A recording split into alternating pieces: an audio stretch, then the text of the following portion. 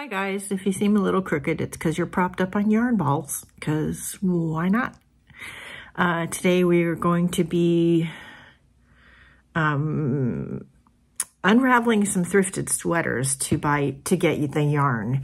So it's a great way to get affordable, nicer quality yarns, is to thrift some sweaters.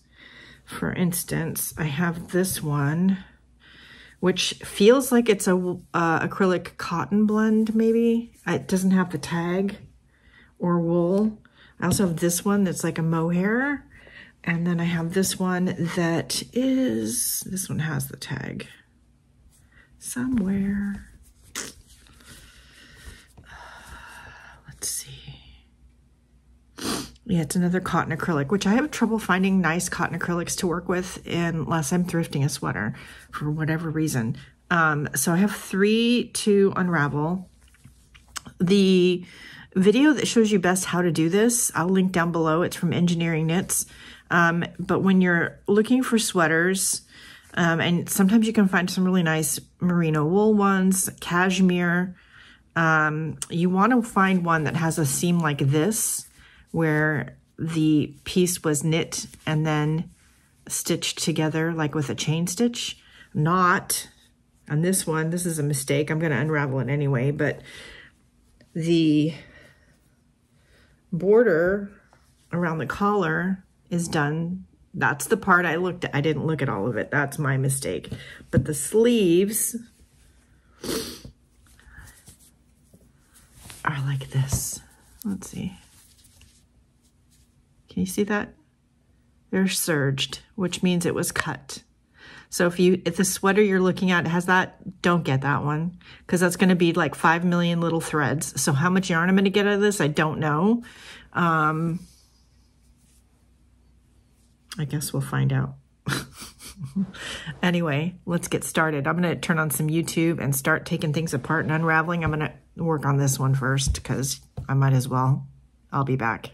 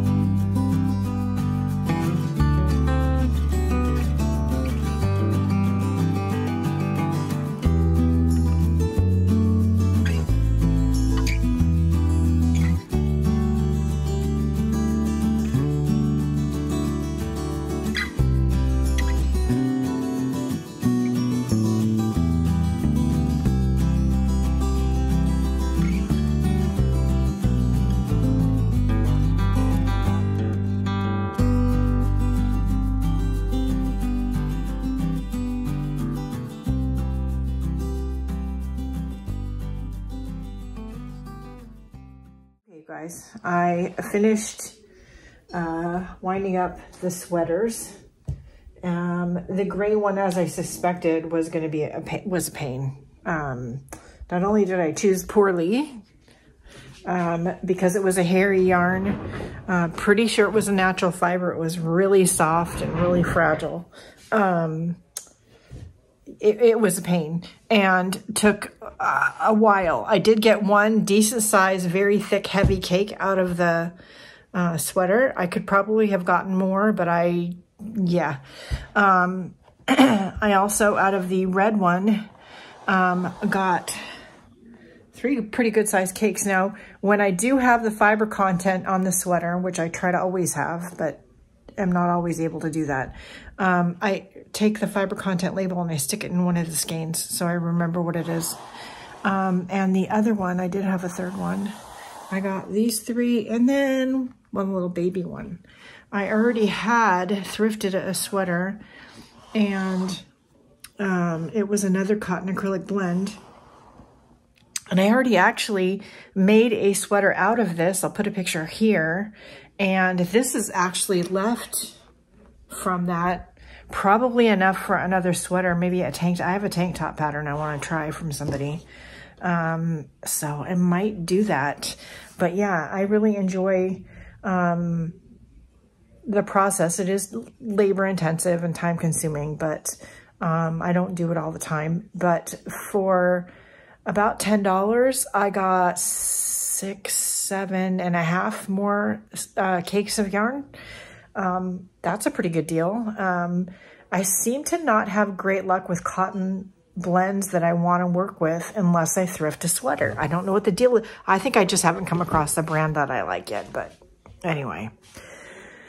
Go watch Engineering Knits YouTube channel and her video. She looks for a lot of wool sweaters. Don't blame her. I have not come across any wool sweaters that haven't been accidentally felted. Yeah, I'm not going to even try and pull that one apart. But I always look someday. Anyway, her channel is really inspiring, and her video really gives you some great ideas on how to do this and what to look for. And yeah, I really enjoy the process. And I've got a nice pile of recycled yarn. So cool. All right, that's it for today. Don't forget to like, share, and subscribe. Check the comments for, check the video description for relevant links and ways to support the free content here on YouTube. Leave questions, comments, or concerns down below. Most important thing, go out and do something nice for yourself because you deserve it. I'll see you later. Bye, guys.